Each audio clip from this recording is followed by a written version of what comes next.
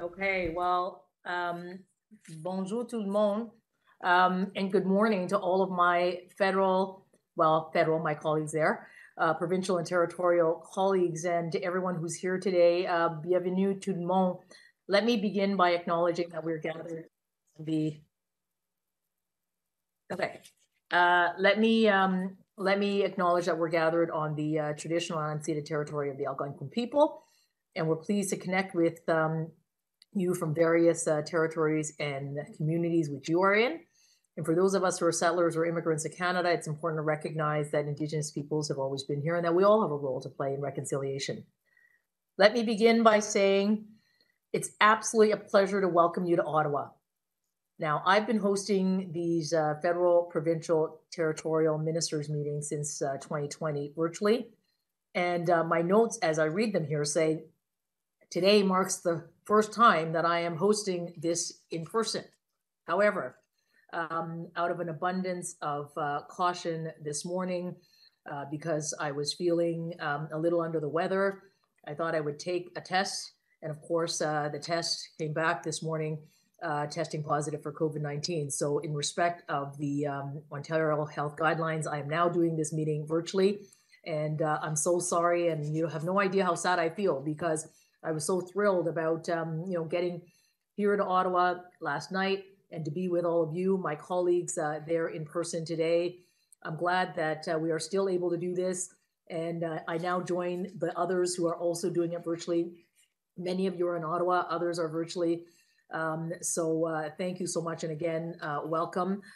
But in person, you're in really terrific hands. My Deputy Minister, Rob Stewart, is there. And of course, my Chief of Staff, Kevin Kuhn, is also there. So we've got a wonderful delegation in person of colleagues here from Ottawa, but I regret I'm not able to join you in person. Now, all of our portfolios as trade ministers are business focused, and we share the same objective, that our success is the success of Canadian businesses of all sizes and entrepreneurs and our innovators and who we support. And I don't think I need to tell all of you in this room how important international, trade is. Je n'ai besoin de vous expliquer l'importance du commerce international. For workers, 1 in 6 jobs in Canada are related to trade. And for our economy, this makes up 67.4% of Canada's GDP. Canada's trade has been growing. Our trade has increased by over 22% over 2021. We export over $1 trillion in goods and services around the world. Export success is business success, is job creation success. We've seen incredible growth as well for Canadian small businesses in global trade. BDC actually recently did a report that says small businesses that export have shown to have higher sales, they grow faster, hire more people, and they're more resilient during economic downturns. And as those numbers show, while Canada has enjoyed success, and particularly success for small businesses in global trade, I think everyone in this room also shares with me that we always strive to do better. And as ministers serving the business community, our job is to create the best possible conditions for even greater success so that our businesses of all sizes, but particularly our small businesses, can participate in trade and international trade, and that trade indeed can expand, not just in the new export categories, but into new global markets. And throughout Canada's history, support for our trade works when we take a Team Canada approach. It's because when it comes to Canada's economic prosperity, whether it's our businesses or exporters or workers, I think they all count on our collaboration. And this Team Canada approach is one that yields prosperity to our country, and they support our businesses, and I think that's really terrific. And today's meeting, I think, is about, in the spirit of working together on the challenges that the businesses face today, and about how we work together so that we can discover new opportunities for growth in. Excuse me, I just accidentally muted.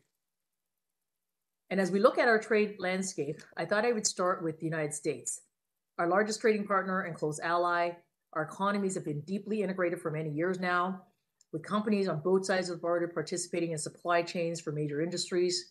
And we've seen bilateral trade increase under the new Canada-US-Mexico trade agreement. Indeed, trade with the United States have reached over $1 trillion in 2022. And if you think about this, it's $3.4 billion in goods and services that cross the Canada-US border every single day. Or another way to put it is $141 million an hour. Global markets, particularly in the US, have made it really clear that they want and they need more of Canada, our goods, our services, our innovation. And Canada indeed is also seen a leader around the world and leading the way in the green industrial transformation. And I think all of you know this better than I, because all of this comes from the terrific businesses and exporters and people in your provinces and territories, the enormous strengths that they bring, whether it's critical minerals to batteries, to green steel and aluminum, to AI, agriculture, energy, clean tech, agri-tech, and just so much more. Nos voisins sont également conscients de ce potentiel et c'est pourquoi le Canada collaborait avec les États-Unis pour exploiter ces possibilités. Let me take a moment to speak about the passage of the US's Inflation Reduction Act, or the IRA.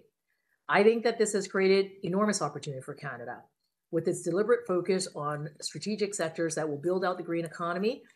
These industries we know are changing, but it also means that their supply chains are changing. But the changing nature of these supply chains, I believe, is a great opportunity for Canada to build together into the United States and to leverage the collective work that we have been doing together to build out that green economy and to create great jobs. It's one of the reasons that Canada has invested in clean energy, clean technologies, and these investments are going to ensure that Canada will develop our own supply chains in these emerging sectors. And our challenge is to make sure that Canadian businesses are fully integrated into these supply chains. That's one way to ensure that Canadian businesses remain indispensable to the value creation, not just here at home in Canada, but in the United States and globally as well. And Canada, of course, is not just a strong, reliable partner to the United States, but to partners around the world. Canada currently has 15 free trade agreements that cover 51 countries. Taken together, they provide Canadian businesses and exporters with access to global markets totaling about 1.5 billion consumers. And many of you heard me say, in fact, you might have said it yourself, that Canada is the only G7 country with a free trade agreement with every other G7 country. And we are still at negotiating tables pursuing other trade agreements that will open up more access for Canadian businesses and exporters. I'm pleased to share that in my meetings, my regular meetings with partners, whether they be the European Union or the countries that form the CPTPP, Canadian trade is increasing in those markets, and there's a lot of optimism. One of the key areas that I want us to focus on, however, is the Indo-Pacific. Canada is looking to diversify trade and our relationships into that region. It's the fastest growing region in the world. By 2030, it's going to be home to 2/3 of the global middle class. And by 2040, it's going to account for over half of the world's GDP. As you know, we're at negotiations right now with Indonesia bilaterally. It's a country that has a population of about 280 million people. We're going to aim to conclude that by the end of 2024. We're also at the negotiating table with the Association of Southeast Asian Nations, or otherwise known as ASEAN. The Prime Minister and I just recently returned from ASEAN. And during that visit, we announced that Canada is going to lead 5 Team Canada trade missions to 5 different countries in the region next year. Very excited about that. We'll head to Vietnam, Indonesia, Philippines, Malaysia, and South Korea. These trade missions will be an incredible opportunity for Canadian businesses from coast to coast to enter into those markets. I'm really excited to work together with my PT colleagues to capitalize on these opportunities. I believe it is through our collaboration that we're going to be the best partners in supporting our businesses, our exporters, our workers to get into these markets. I'm looking forward to working together to identify the best market opportunities in these countries. Together, I hope we're going to be able to bring the best Canadian businesses from your provinces and territories from coast to coast that are ready to take advantage of these opportunities. And I'm looking forward to also working to attract investment into Canada. And as I said earlier, when it comes to growing businesses and expanding trade, particularly our small businesses, I see us as Team Canada, and there's lots we can do to lift up Canadian businesses, and not, of course, just in the United States and the Indo-Pacific, but in many other markets. And with that, I'm going to stop. We're going to start the meeting.